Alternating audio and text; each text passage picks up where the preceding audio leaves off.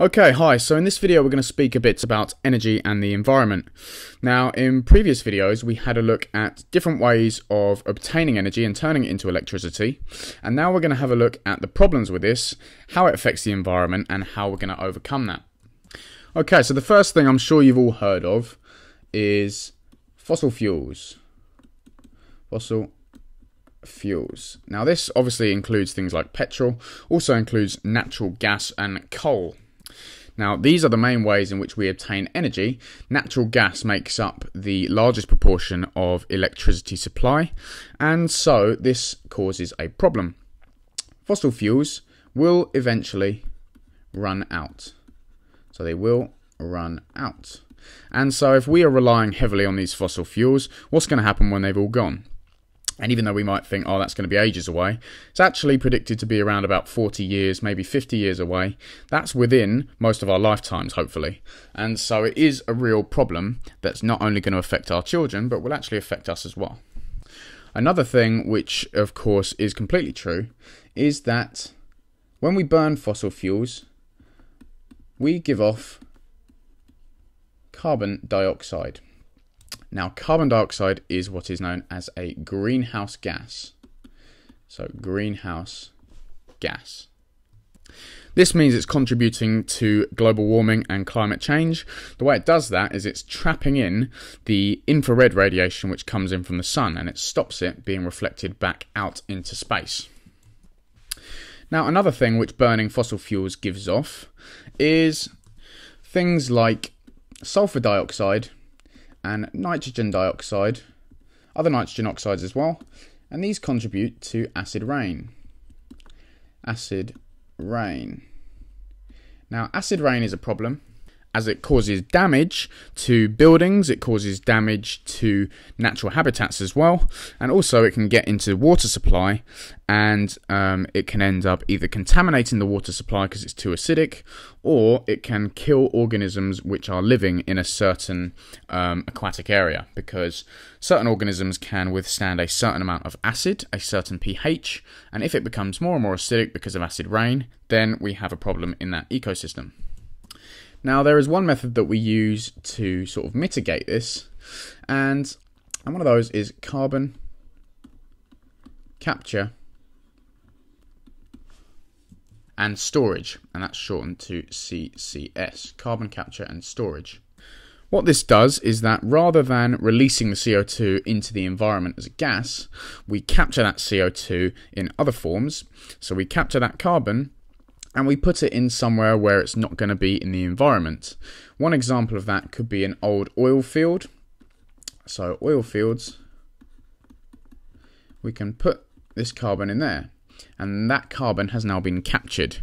That means it's not contributing to global warming anymore, or it's not acting as a greenhouse gas, because we have captured it and we've stored it somewhere safely. Now, while this is a good technology to use, it's not really viable to capture all the carbon that we're releasing. It's just, we just can't do it because we're releasing too much. What we need to do is look at other sources of energy in order for us to be a bit more sustainable. And one of those, which we mentioned a couple of videos ago, is nuclear power. So if you'll remember, nuclear power does not involve the burning of fuels. The energy being released by nuclear power comes from the fission of the uranium or the plutonium. Now, this might seem like a fantastic way to avoid the emission of these gases because we do not release greenhouse gases. So that's great, we're not releasing these greenhouse gases, and also we actually produce more energy.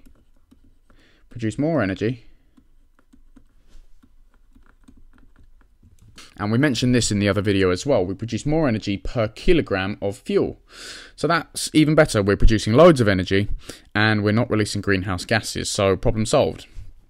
Well, not quite.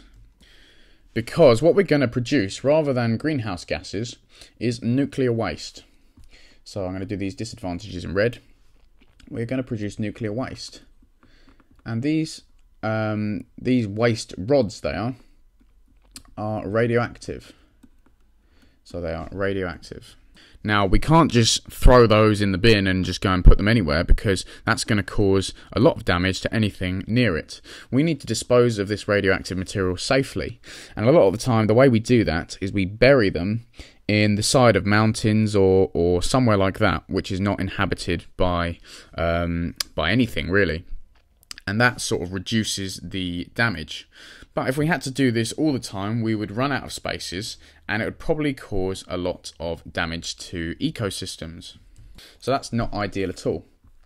Now, another reason why this might be a negative is that we have a small chance of nuclear catastrophe. And of course, the largest example of this was in Chernobyl. And that was back in 1986. You don't need to remember that. But the Chernobyl disaster had massive impacts on a lot of places. Even the radioactivity even spread as far as Norway. So it was a massive, massive catastrophe, caused a lot of damage to the environment. And it's not known how much effect this had on humans around, but there was definitely a massive impact. So even though nuclear reactors are normally safe, if something goes wrong or someone does something wrong, then there could be massive danger to human lives and to the environment. Okay, so what about other sources of renewable energy? So renewable sources. Well, we had a look at these in the last video. There are a lot of them. And of course, there are a lot of advantages. One main advantage is that they will never run out. Never run out. Because things like the wind is never just going to stop completely. The tides are always going to go in, etc. So they'll never run out. And they generally, say generally because sometimes we can produce them, they generally don't produce greenhouse gases. Okay, they're also not going to create nuclear waste, so radioactive waste material is not going to come from a wind turbine or come from a hydroelectric power plant. And one last advantage is they can also be used, so can be used in remote areas. This is important because the national grid obviously connects homes, and other buildings and everything else, but that's only in built up areas. If you go out to the desert, for example, then you're not going to get the national grid going there. But if you had solar cells or a few solar panels, they can operate fine without the national grid, whereas obviously nuclear power needs to be supplied to certain places via the national grid. So it can be used in remote areas. Now, of course, there are going to be negatives to this as well. And these negatives are going to depend on which renewable source you're using. Now, for example, a lot of them are considered unsightly. So they don't look great. For example, a wind turbine in the middle of a field. Some people think that it just sort of destroys the natural beauty of the environment. The same with things like a hydroelectric plant, just bang in the middle of a river, or tidal generators which are out in the sea. A lot of people think that they just sort of ruin the sites. Now that's one negative. Slightly more concerning is that they also can cause damage to natural habitats, because you're going to be putting these in natural environments, for example in the sea or in a field with your wind turbines. Now, animals and plants are going to be living in those environments, and these are going to affect that habitat. So natural habitats. For example, a bird might fly into a wind turbine, and this does happen. Migrating birds fly into wind turbine fields. Also, you have tidal barrages, and this can mess up the aquatic organisms in that environment. It can cause the death of fish and other organisms like that. A lot of the time they are very expensive to produce as well, or to implement. So expensive to implement. It costs a lot of money to produce solar cells, especially a solar tower.